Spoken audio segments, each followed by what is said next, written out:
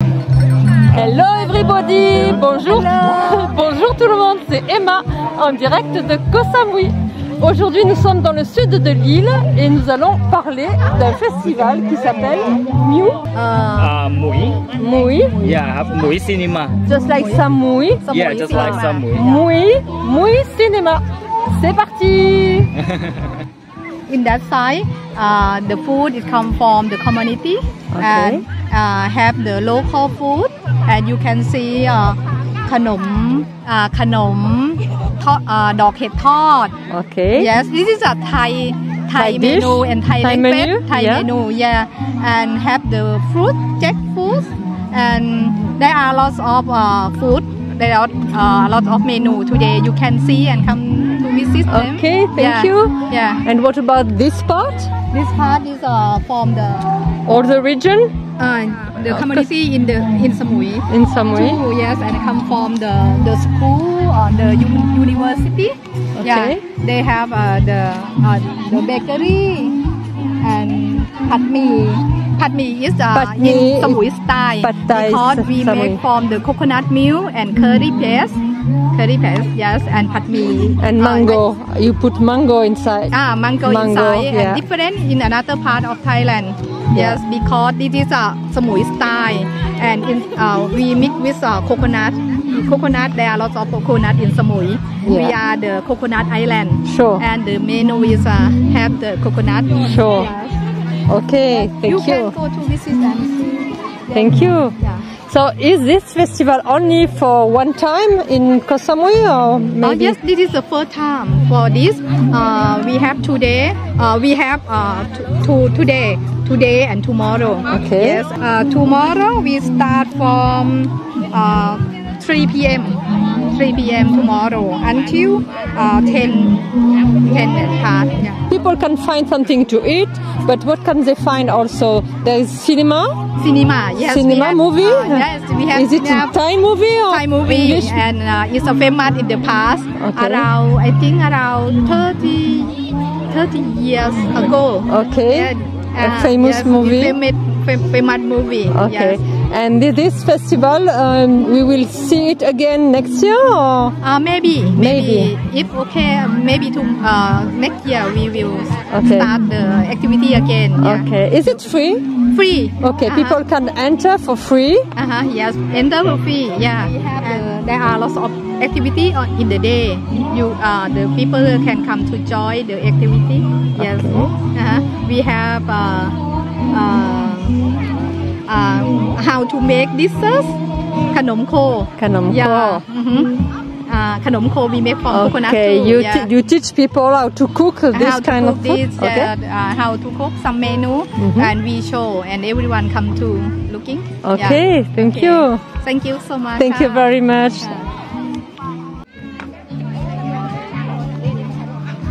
You have to stand. I want to go. Yes. And, ok, donc c'est tout à fait symbolique.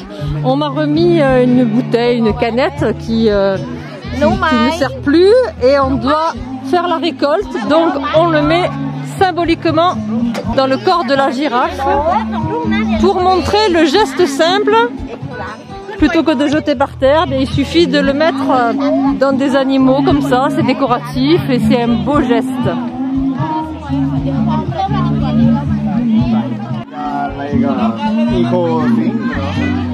Alors je ne sais pas si vous reconnaissez, c'est le patron du restaurant italien. Boput School. The project of the building. Of the building. So, il est en train de nous expliquer que ce sont les élèves de l'école de Boput qui ont confectionné avec de la récupération ces différents sacs, ces chapeaux, etc. You know him, right? Kundan, Sawadika, Teacher Dan. Salut. So what are you doing today here? We actually demonstrate how to make eco brick, but small one. Look. Very nice. For the students, so the student came ready. Okay. Learn how to make it. Okay. Yeah. Using all this dishes. Did they bring the waste or yes? Yes. You cut it. Or this one. Okay. So students learn to throw. You can throw the bins inside. Yes, I've been there and I put one cans inside already. Yes. And all the product here are made from. This is the fish scale. Fish scale. The fish. Yes. When you know when you descale. Yes. The fish. Des écailles de poisson. Yeah. Des écailles de poisson. D'accord. Très bien. You can make different things. Et donc ils ont fait des ateliers avec les élèves qui sont venus tout à l'heure. On leur a proposé de faire des petites compositions comme celle-ci. Alors c'est du béton, c'est un mélange de ciment. Ils ont concassé du verre qu'ils ont incorporé et également du plastique à l'intérieur. Voilà, donc ça peut être un élément décoratif, mais c'est surtout un élément d'éducation. Alors des panneaux. You know, not putting waste into the sea, because if you have a clean beach, like this beach in Samui, Yes. the turtles, the sea turtles, Will come back. And this year we have a secret information that almost 600 small turtles, baby turtles, are from Samui. Wow. She's the one who look after them. Really? ครับเร็วมีคนมาสัมภาษณ์ทีวีฝรั่ง Sawadika. So this is all the waste that she collect from the beach. Oh my God. Where the sea turtles. Was it in the south of the island near Lamai. Lamai? Yes. Really? Was it during COVID or also now? Now? But Also. it's the waste from the beach. Voilà. Alors tous les déchets que vous voyez ici, ce sont des déchets que. What's your name, sorry? Ding. Ding. Donc Ding a ramassé sur la plage. How long did it take you to take all of this waste? 5 years. 5 years. But I mean, this is a small amount. It's much more. Oh, okay, But okay. This is the example of what kind of thing you find from the sea. Yes. Alors, donc, tout ce qu'on voit ici, ce sont des déchets qui ont été récoltés sur la plage de Lamai. Et donc, Kundan nous expliquait que le but est éducatif ici, d'expliquer que si les plages de Ko Samui sont propres, le retour des tortues est assuré. Et déjà, à peu près 600 tortues, 600 turtles are born. Yes, and let into the sea. Are born and left in the sea. Because they're overall maybe around 700, but you know the things that hatched only 600, only less than 600. Okay. That's 75% from the eggs. Small turtle become small turtles, and then they went into the sea. Okay, and does the turtle come back to Ko Samui? Well, they will if they grow up to the size. Yeah. But you know, it's normal that maybe 5% left. Yes, so that's life, as we said. Sometimes they can dead. Okay. Yes. Okay, you can be very proud because it's really, really important for nature. 5 years work for them to come back. Yeah. You know why? Last week I've been to Koh Tao. And it was a pleasure, of course, to discover baby shark and turtles, and I also saw a very big ray. Yeah. And my dream is to be able to see a turtle or baby shark around Ko Samui beach. It would be so nice to have good snorkeling here. It will be very interesting because that means the sea will be very clean, right? Thank you very much. Donc Kundan m'expliquait à l'instant que sur ce stand, cette personne propose des tissus, Sawadika, propose des tissus qui sont recyclés. En fait, ils ont été retraités. Parfois, ça peut être des t-shirts qui ont été tachés, qui sont plus aussi blancs qu'avant. Et donc, son travail consiste à les teinter et à les recycler, à les retraiter plutôt que d'acheter à nouveau du neuf qui vient de Chine et qui est importé, qui va abîmer, qui va polluer la mer. Eh bien, il y a de quoi faire des choses vraiment très sympas. Et là, donc, mon ami Jean-Marc et mon ami David montrent des... C'est vraiment sympa, c'est vraiment très joli. C'est quelque chose qu'on peut tout à fait utiliser, des coloris recyclés. Ça fait une jolie nappe, ça peut être un paréo. Ce sont des éléments de décoration, ça peut être des housses de coussins. Teinté avec des produits naturels. Teinté avec des produits naturels et des tissus qui sont recyclés aussi, d'après ce qu'on me dit. Dimac. Voilà. Alors ce petit garçon vient de m'offrir cette fleur qui est réalisée en écailles de poisson. Voilà, merci beaucoup. Kaponka. Voilà, je vais mettre ma petite broche. Cet événement est l'opportunité de montrer les différentes saveurs locales. Et puis je vais vous montrer un petit peu les différents stands. Ici, cette personne, ben, je l'ai déjà vue, je la connais. Elle nous fait de la salade somtam. Elle nous fait aussi des yamun sentale, sawadika. La salade somtam faite avec de la mangue. Et sawadika. Oh, ça c'est un délice. Yeah, they serve coconut crepe and crispy coconut crepe. Ok, ce sont des crêpes réalisées avec de la noix de coco. Et regardez comme c'est sympa. C'est tout à fait écologique. On va vous les servir non pas dans une feuille de plastique, de papier, etc. mais dans une feuille de bananier qui a été préparée et présentée comme ça. C'est très joli, écologique. Sawadika. Alors, qu'est-ce que c'est que ça? Tini arai naka? Pancot arai. Coconut and cow and Thai curry. Un curry. Yeah. Kapunka. C'est un curry avec des crevettes. Donc c'est réalisé vraiment devant vos yeux. Un curry frit. Kapunka. Sawadika. Somkan. Orange juice. Som. Du chopmak. Du jus d'orange. Voilà.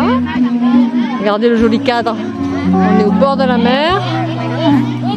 You like to taste Thai style, Samui style. What's the original? What is it? Like that. Mukomata. Mukomata is like sushi. Sushi. Yeah, we have two different. Okay. Sushi made with This is like rice. sushi. Rice. What do you put inside? Inside we mix. This is like black pepper. Fresh. We make like this one. Fresh pepper. Fresh. Du poivre. Chili, garlic. Du poivre frais. And prawn paste. Ok. Together. Voilà. La sauce de crevettes fermentées. Et c'est bon pour la santé. Ok. For lady, very good. Very good for lady. Ok. Soimak. We make this dry. Yeah. Voilà. On faut cuire ça avec du riz. Et donc ils font des sushis thaïlandais. Voilà. Bon, vous voyez ici, si vous voulez découvrir les traditions, la culture thaïlandaise, la nourriture, les plats originaux de Thaïlande, c'est vraiment l'endroit idéal. Sawadika. Tini arai naka? Ok. Mushroom. Ok. Donc là, ce sont des champignons qui ont été déshydratés. Rice. Yes. Okay. Yes. My Shaika, just to explain that video YouTube. Kacay mai? Kapunka. Sawadika. Voilà. So where are you from? What are you? From Thailand. Oh. Okay. Where is your college? Where? Namuang? Okay. I know this place. Banyuti Santitani Bampo. Bampo Shaka. I know. Okay. And what this? Egg. Yes, but eggs. Very fried. Fresh. Very fresh. Very fresh. Okay. Alors, des œufs frais, are they organic? Organic eggs? Organic. Dimak! It's so difficult to find organic eggs on Koh Samui. Alena. พูดภาษาอังกฤษได้ไหมได้นิด Elle rigole parce que je lui ai parlé en thaï. พูดภาษาไทยนิดหน่อยค่ะครูสอนภาษาไทยที่นี่คุณไมน์ is my teacher พูดภาษาไทยยากมากภาษาจีนยากมากสวัสดีค่ะ Later on I come back to buy some eggs but I want to film first. We are grill. What is it? We are grill chicken and pork rib. Okay. Yeah, and pork. Okay. You look it. Oh oui. Alors il est en train de faire cuire. And the chicken wing. Ok, il est en train de faire cuire des ailes de poulet, des ribs. We grill with charcoal. Oh, magique. Regardez, c'est un four. Amazing. Amazing. Yeah. Jimak, alors mamak. อร่อยมากๆ very tasty, you know. You do YouTuber? Start YouTube. Start I video am YouTube. also. Wow, really? My channel name is Cooking Eating with Alex. Ok, I will check. Ok, I will check. Vous voyez, ça se remplit. Là, il doit être environ 17h, 17h30. Alors ici, qu'est-ce qu'on fait, Sawadika? Alors, il faut cuire. Il prépare. Barbecue, hein? Ok. Yeah. Des barbecues avec des petites douceurs sucrées. Ça, c'est à base de noix de coco, coconut. Donc, je ne pourrais pas vous dire ce que c'est. Je vois du porc. Tinip mou. Ok, donc il y a du porc. Je vois du piment. Je vois des saucisses. Je vois de la citronnelle. Je vois tout un tas de légumes, maïs, du citron, de la mangue, du basilic, comment on appelle ça? Du basilic et feuilles longues. Stéphanie, aide-moi. Et ici de l'échalote. Voilà, tout un tas de petits plats que vous pouvez déguster pour 60 bahts. 60 bahts, c'est moins de 2 euros. Hein. Ici, Sawadika. Goy, yes. You rent cars, right? Yes, I remember. Et donc ici, elle prépare. Thai sweet today with everything with coconut. Okay. So what is it? Coconut. Coconut with some powder and like a sweet farm, you know. Okay. Yeah. Okay. When you long time ago, when you come to look the cinema, yeah, we have to eat everything in front. Okay. When a young. Ah d'accord. Alors elle m'explique, I translate, ok. Elle m'explique que quand elle était petite ou quand ils étaient petits, les Thaïs allaient au cinéma et comme nous on achète des pop-corn, et ben elle on lui donnait ces gâteaux à base de noix de coco qu'elle dégustait pendant la séance de cinéma. Ok, Kapuka. Chaud. Et voici le joli stand de Pimani. Alors Pimani, j'ai déjà parlé d'elle, elle a un joli jardin qui s'appelle Honey Rose Garden. D'ailleurs j'irai filmer un de ces quatre parce que c'est vraiment quelque chose d'intéressant aussi, quelque chose de différent. Tout ce qui est très touristique à Ko Samui, vous n'aurez pas de mal à le trouver. Maintenant, si ma petite chaîne peut vous apporter des éléments pour voir quelque chose de différent, le Samui authentique que je revendique souvent dans les forums sur les réseaux sociaux. Alors ce que propose Pimani chez Honey Rose, alors vous pouvez par exemple lui acheter du shampoing qu'elle réalise avec des plantes naturelles et le concept un peu écolo, c'est que vous pouvez revenir avec votre bouteille vide et elle vous la remplira, vous ne paierez que le contenu, pas le contenant. Voilà, des produits naturels, des produits de massage et pour la santé également les différents produits qu'elle utilise sur place à Honey Rose. On aura l'occasion de venir la visiter. Ça va les cas. Donc comme vous voyez, c'est le rendez-vous de la population thaï notamment. Il y a quelques étrangers qui se sont mobilisés. Regardez ça encore comme c'est intelligent. plutôt que de faire des bancs en béton, en plastique et autres. Et bien ici c'est le paradis de la coconut, Ko Samui. Regardez autour de vous, il y a des coconuts à perte de vue. Donc les coconuts se sont recyclés et puis elles servent ici de bancs. Voilà, vous pouvez trouver un endroit où vous asseoir sur les bancs. Ça sert de banc ou de table. Et un peu plus tard, il y aura une séance de cinéma ici. On est au bord de la mer, sud de l'île. On aperçoit Koh Samui Island en face de nous. Ici, il y a un groupe qui joue de la musique live. Toutes les heures, un groupe différent.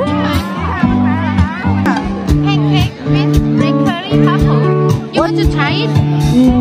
Not now. I want to film. To go on filming. But can you explain me what it is? Oh, this one is from อะไรนะ curry. Say again, sorry. Curry. Curry? Yes, with curry. Inside this have the coconut inside ค่ะ De la noix de coco avec du curry. Ok. Thank you.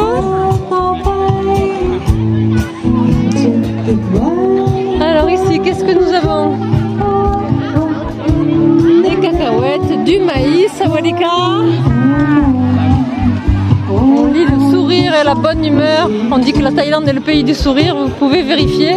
Quand on arrive ici, tout le monde est très accueillant. Alors ici, qu'est-ce que nous avons? Sawadika. Sawadika. Tini king arai. แกงเห็ดเป็ดย่างแรปครับ Rap. Ok. Alors il me dit que ce sont des wraps avec du riz. Qu'est-ce que je vois? Il y a du tini mou. เป็ดครับ Pet. ดัก Duck. Ah ok. Du canard. D'accord. c'est duck curry wrap Ok. Du canard. Une feuille de salade. Un petit wrap.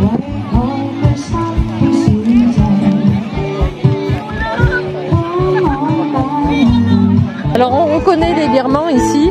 Vous allez nous dire, un asiatique, c'est pas toujours facile de différencier les différentes origines. Elle porte sur elle des marques sur ses joues. C'est une espèce de poudre pour protéger la peau et qui représente la communauté, l'ethnie dont elle est originaire. Alors, qu'est-ce que c'est? Radha Coffee House. Coffee Craft Ko Samui. Sawadika. Sawadika. What are you doing here? What are you selling? Actually now we have the coffee. The coffee is the coffee is based on the Ko Samui. We have the coffee in the Khao Bom. Yeah, my friend is grow the coffee, but now we blend in this. Yeah. It's coffee from Ko Samui? Yes, but now the part yes is Ko Samui and the north of Thailand. Now I mix. You mix some. Okay, because I blended. Okay, I go hiking on Ko Samui hills, yes. and I saw many coffee trees. Yes. In how to say the Khao Bom. Yes, near Naton on the top of the hill of a Naton. We try to blend it and try to do it. Okay. Ils ont vraiment des présentations, des conditionnements qui sont très élégants. I love the design, very nice. Thank you. Yes, really nice. Thank you very much. Vous pouvez donc venir déguster un bon café. Alors c'est du café qui est originaire à la fois de Ko Samui, également du nord de la Thaïlande. Et apparemment, il me disait qu'il mélangeait les deux origines. Un petit pique-nique directement sur place, avec des prix tout à fait concurrentiels comme vous pouvez le voir. Sawadika. Alors ici, qu'est-ce qu'on voit? Une omelette, elle fait de la friture, enfin il fait de la friture.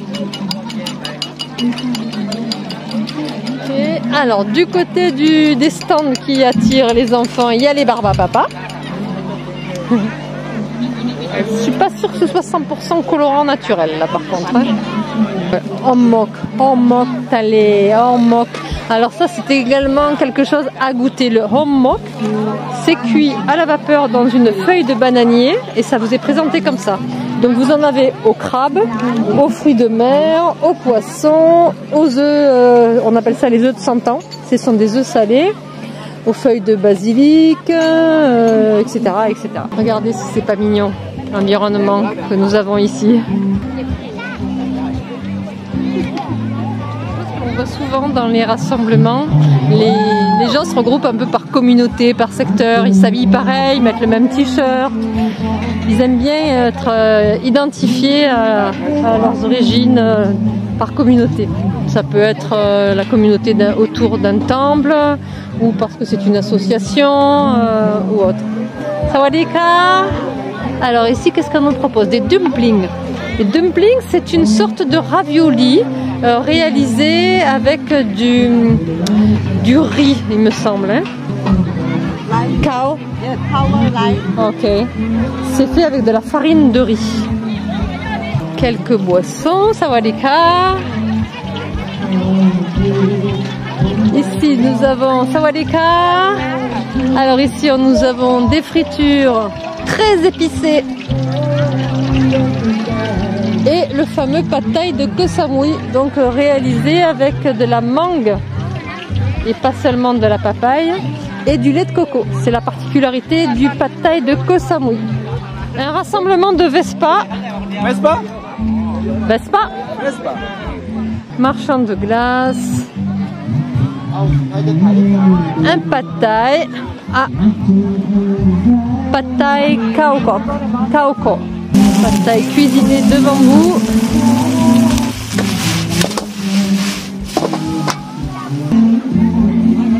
Voilà.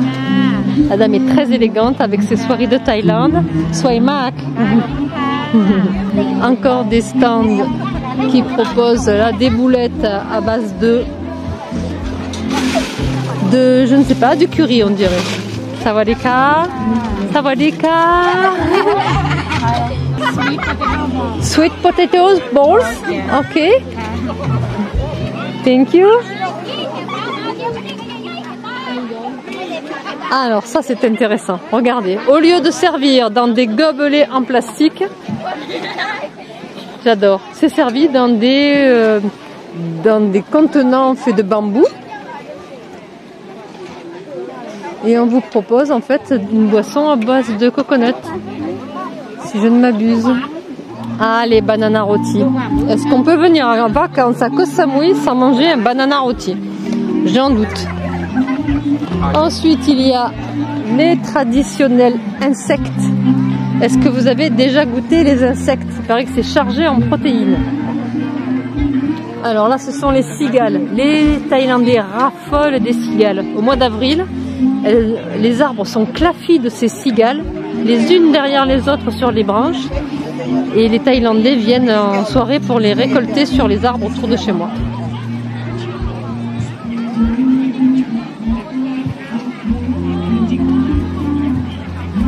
Bon, ceux-là, je suis un petit peu moins adepte, j'avoue. Kapomaka. Vraisemblablement, ça sera du riz. Je pense que c'est du riz.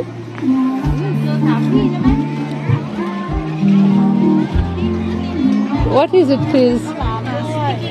Ah, mango sticky rice? Sticky rice? Coconut sticky rice? Ok, thank you.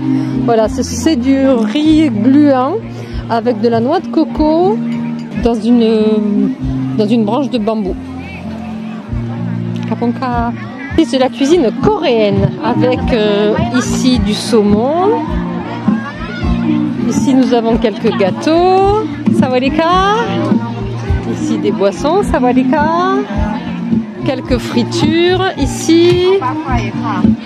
Également des poissons, des nems. Des poissons. Sawadika. Regardez un peu comme c'est marrant.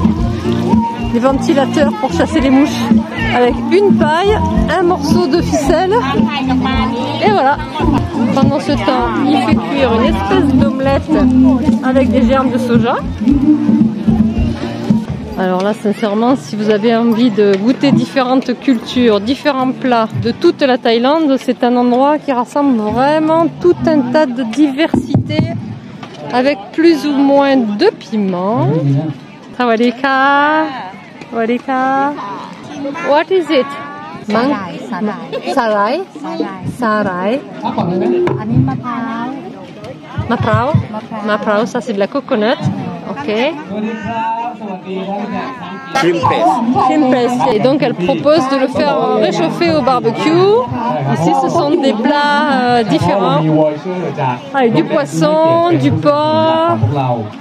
Enfin, les derniers stands sont ici au centre. Je crois que j'ai filmé à peu près tout le monde. En tout cas, il y a de vrais efforts de présentation qui sont réalisés par tout le monde pour ajouter ces petits bouquets par-ci par-là. Sawadee ka. Can you tell me what it is, please? Garlic cheesecake. Ok.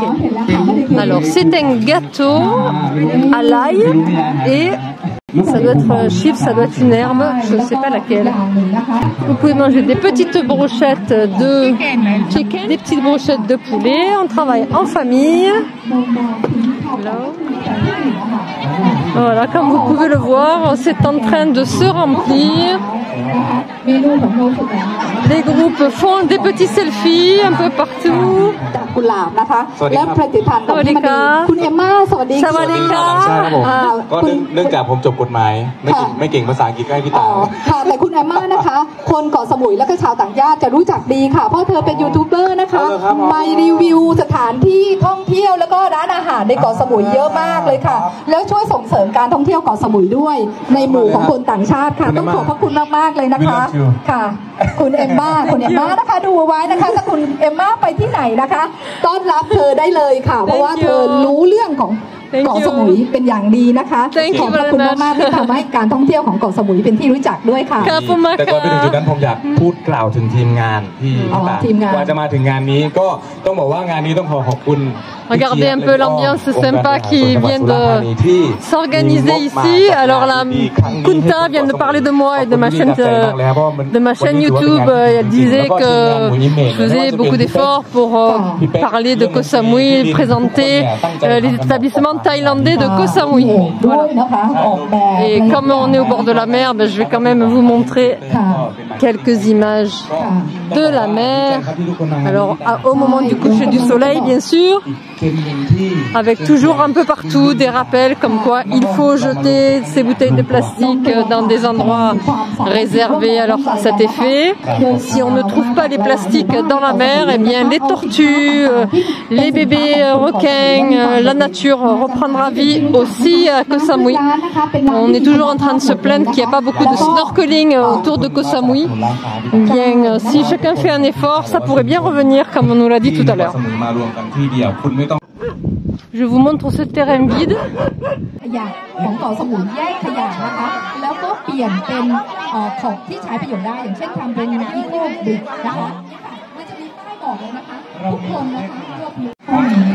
Ce soir à partir de 20h, il y aura donc une séance de cinéma. J'essaierai d'avoir la date pour la prochaine édition. Ça s'appelle Mui Cinéma. C'est la première édition, mais sûrement pas la dernière, ici à Ko Samui. J'espère que vous avez apprécié cette vidéo. Je vous remercie pour vos encouragements. Et je vous dis à bientôt pour d'autres vidéos ici à Ko Samui. Bye bye!